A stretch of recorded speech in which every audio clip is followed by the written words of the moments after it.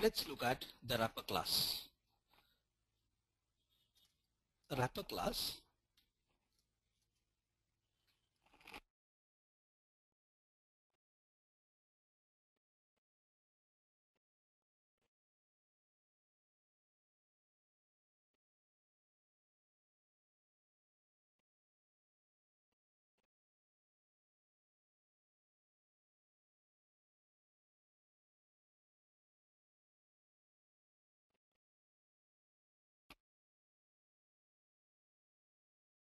Okay, can you list what are the primitive data types in Java?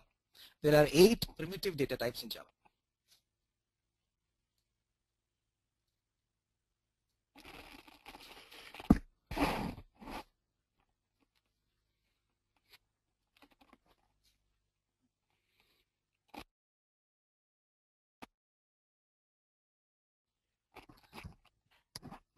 Can you tell me what are the primitive data types? Kindly participate so that you will get the maximum benefit. Whatever you know, you type in, not a problem. I'm not here to evaluate you. I'm here to help you. Whatever you know, that's fine.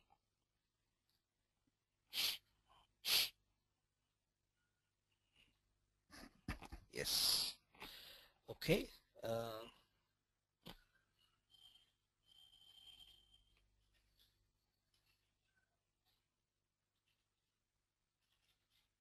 Thank you, everyone. I appreciate for the response. Right, you people are right. So there are 8 primitive data types. Okay, basically there are 3 kind of data types. Okay, in integer, the first one is byte, then short, then int, then long. Okay, in terms of float, you have float, in decimal point, then double, then you have character, then you have boolean.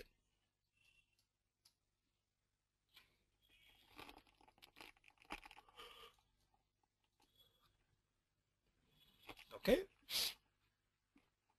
now let's look at what is a wrapper class. Wrapper classes, you have a class for every primitive data type.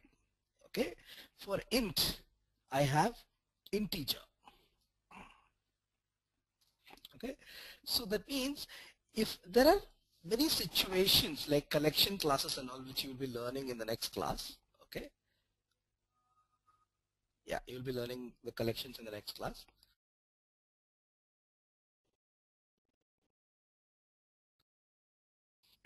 So the collection classes will take only objects.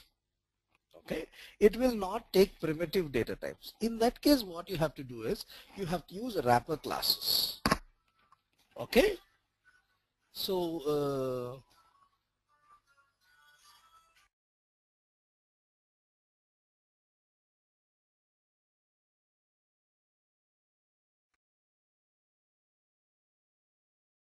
have to use the wrapper classes.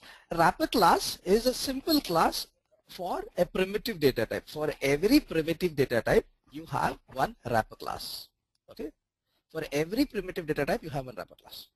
So if the object, like if some functionality does not take primitive data type, it takes only objects because it is implementing object-oriented programming, then you can use the wrapper class for a primitive data type. Like I'll tell you how exactly to use. Okay. Okay, why wrapper classes? Since Java is object-oriented programming language, sometimes it is required to send object instead of a primitive data type. In this case, wrapper classes object is used. That's what I said. For example, in collections like array list, you will learn about these collections little later in the module. Okay. Collection classes can only store objects. Here, primitive data type can't be used. If integer or character data is to be stored in collections, then its corresponding objects are required. Hence, wrapper classes are created. See, the collection classes like array list, vector, hash table, hash map, tree set, okay, hash set, all these vector properties, all these collection classes, right? It can store only object. It cannot store primitive data type, right? Because it's object-oriented programming. So if you want to store primitive data type, how do you resolve this problem? For every primitive data type, there is a corresponding class which is created. If it is int, integer, float, float, char, character, right? I will show you in a while, like, how, what are the primitive data types, okay? John takes a laptop from India to US. There he finds the battery charging pins are different. He will have to find an adapter which works for USA laptops plug points. He will use the adapter that will charge the laptop. Here the adapter is like a wrapper class. So you are taking an adapter which fits, between the plug point as well as the plug. Okay. So the wrapper class is like the between the collection class as well as the primitive data type. If you look at John meets Jack in a coffee shop. Jack wants John's classmate. Jack was John's classmate in college. Hi John, how are you? Do you remember me? I'm Jack, your friend from college. That's a conversation between them. John says, hi Jack, I'm good. It's nice to see you after all these years. What are you doing these days? Then Jack says,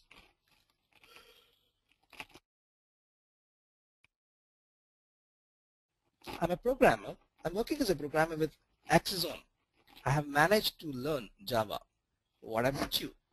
For that, John responds, I'm working as a senior programmer and trainer with Conscious. I just got a promotion and everything is great. Then Jack says, then I think you're the right person to help me. I've got a project on wrapper classes. I'm not aware of it. Can you help me out?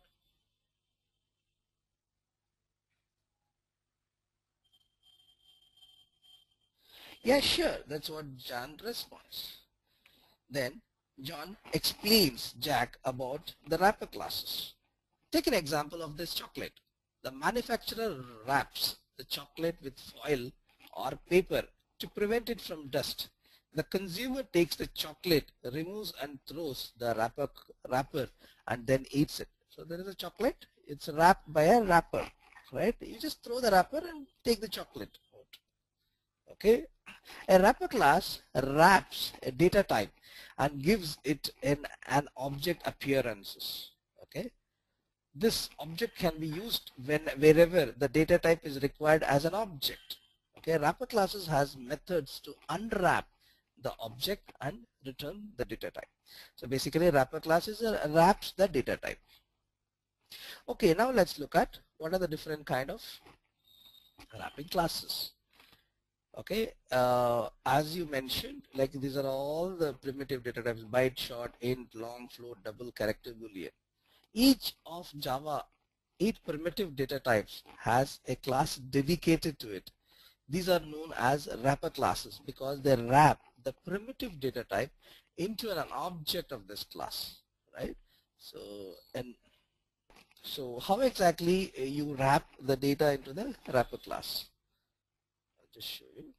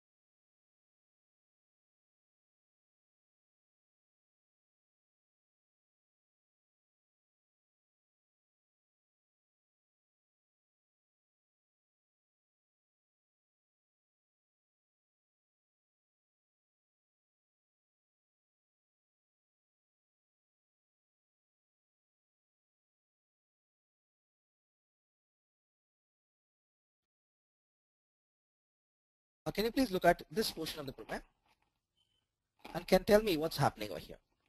Only this portion.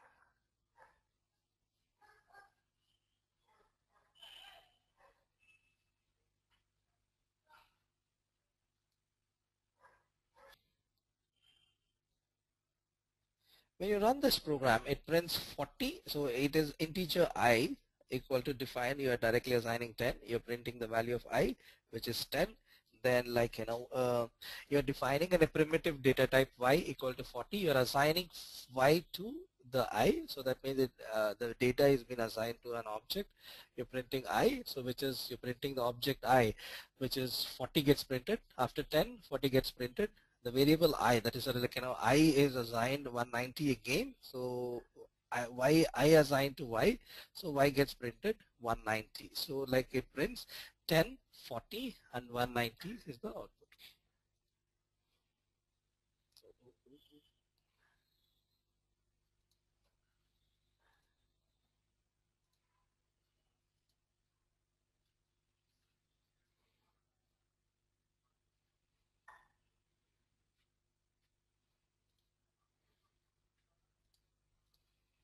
Yeah, see here 10, 40, 190 is the output.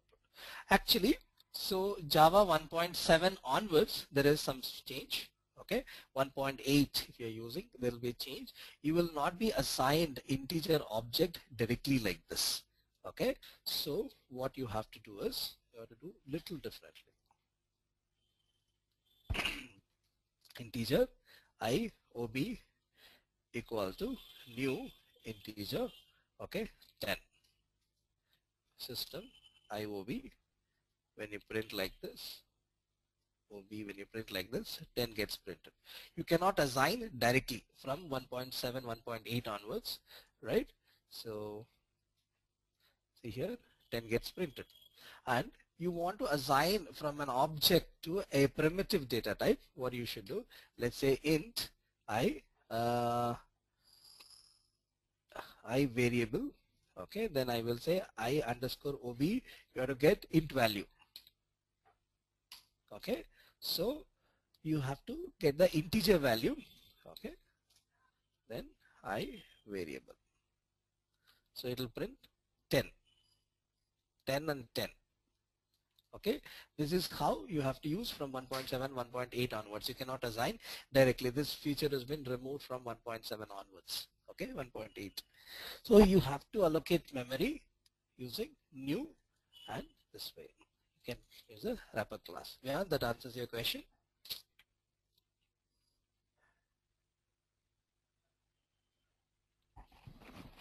Okay. Is the wrapper classes clear for you before we move on to the next topic?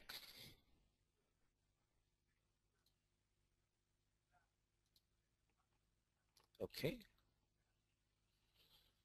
Wrapper classes is that for every primitive data type you have a corresponding class. Why exactly do you need? Because couple of objects like collection objects will store only objects, because Java is a programming object oriented programming, right? Okay. I hear yes from only 5 people. Yes, we have many others in the class.